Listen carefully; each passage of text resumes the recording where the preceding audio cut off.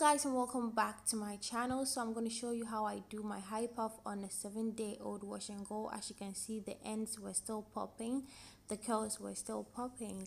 Okay guys, so if you are new here, you are welcome, and if you are old, welcome back. How are you doing, guys?